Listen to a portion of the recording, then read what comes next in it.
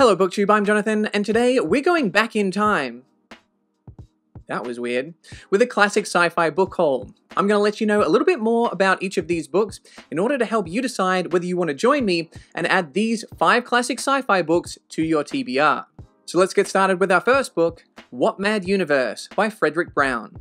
The editor of a sci-fi pulp magazine is accidentally transported to a time and place where space travel is common, Earth is at war with creepy aliens, New York City isn't safe after dark, and his girlfriend is with someone else.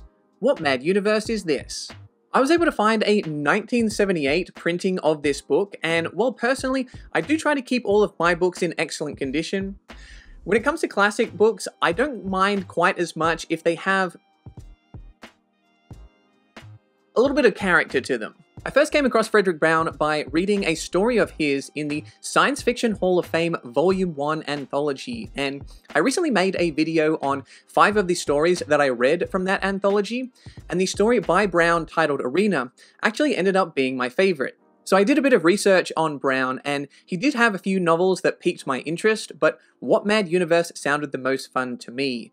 It seems like a bit of a pulpy adventure, but also offers a twist in that it subverts and parodies some of those pulpy tropes. I really liked his writing style in Arena, which combined both a sense of fun as well as some really well thought out details and fleshing out the high concept. So hopefully I have just as much fun with What Mad Universe. Alright, up next we have Dangerous Visions, edited by Harlan Ellison. Dangerous Visions is a science fiction anthology and contains 33 short works, all published for the first time in this 1967 collection that helped define the new wave subgenre. I like the edition I found for Dangerous Visions, but seeing as it's almost entirely green, the green screen filter will probably filter it out. I might be holding nothing right now, so I'll edit in a picture for you. As someone that's typically more drawn to novels, I've decided to dabble a little bit more in sci-fi short stories for 2 reasons. The first is because of the historical importance to the genre. In the first half of the 20th century, most science fiction was primarily consumed through magazines, and how many authors got published was through the short story format. It wasn't until the 1950s and 60s that science fiction became a more respected genre by the mainstream readers, and more publishers started publishing more sci-fi novels. And my second reason is that it's a fun way to get a quick taste for a range of different authors, and then you can use that in order to decide which books you want to pick up from the authors that you enjoy. And Dangerous Visions specifically is one of the most popular and influential science fiction anthologies. It had the most amount of ratings of any anthology that I could find on Goodreads.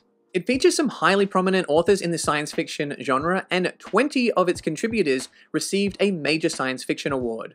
Featured works in the collection received 6 nominations and 2 wins at the Hugo Awards, including Best Novella, Best Novelette, and Best Short Story, as well as 4 nominations and 2 wins at the Nebula Awards, including Best Novelette and Best Short Story.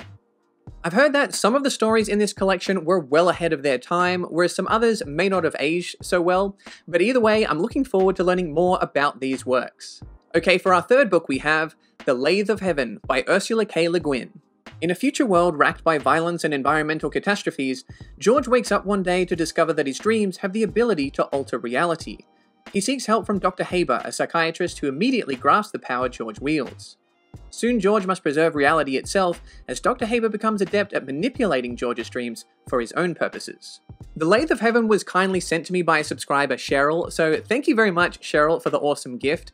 This will be the second book that I have tried from Le Guin, and to be honest, I was a little bit mixed on The Left Hand of Darkness, but Le Guin is just such a prolific and prominent author that I know I definitely need to read more of her works, and the premise for The Lathe of Heaven just sounds fascinating. Apparently this book was a tribute to Philip K. Dick's writing style, which I'm a big fan of, and Philip K. Dick himself stated that this was one of the best books and most important to understanding the nature of our world.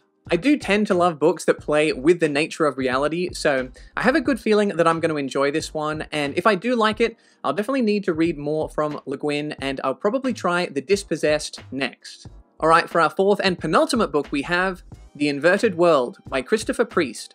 The city is winched along tracks through a devastated land full of hostile tribes. Rails must be freshly laid ahead of the city and carefully removed in its wake.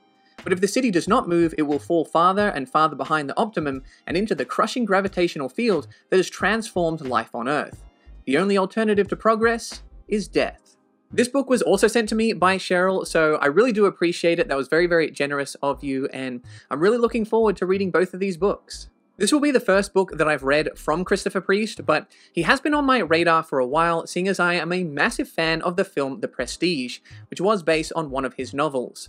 So if I enjoy this one, I'll definitely have to pick up The Prestige next. And I think I will enjoy The Inverted World because it sounds like it has a bit of a mix of hard science fiction as well as philosophy, which I tend to really enjoy. And the premise also reminds me a little bit of a storyline from one of Alistair Reynolds' books, and he is one of my all-time favorite writers. A few of my sci-fi friends read The Inverted World and spoke very highly of it, and I started to get The Inverted World FOMO. So if you're like me and don't want to miss out, consider picking up The Inverted World. And for our fifth and final book we have Dawn by Octavia E. Butler. Lilith has just lost her husband and son when atomic fire consumes Earth, the last stage of the planet's final war. Hundreds of years later, Lilith awakes deep in the hold of a massive alien spacecraft piloted by the Oankali, who arrive just in time to save humanity from extinction, but life among the Oankali will be nothing like it was before. This copy of Dawn was also a gift, so I've been very fortunate this month, and I love this cover, although it does have some green in it, so we'll see how that turns out in the editing process. But anyway, this came to me from my friend Whitney over at the Secret Source of Storycraft. Whitney has a great channel, and she actually did an amazing deep dive on Octavia E. Butler, so definitely go check out that video if you're interested in learning more about Butler. So far, I've just read one book from Butler, and that was Wild Seed. I was a little bit mixed on that one, but I know she has some other very popular works, including Kindred, The Parable of the Sower, and the one that caught my attention, Dawn. Dawn is the first book in the Xenogenesis trilogy, also known as Lilith's Brood.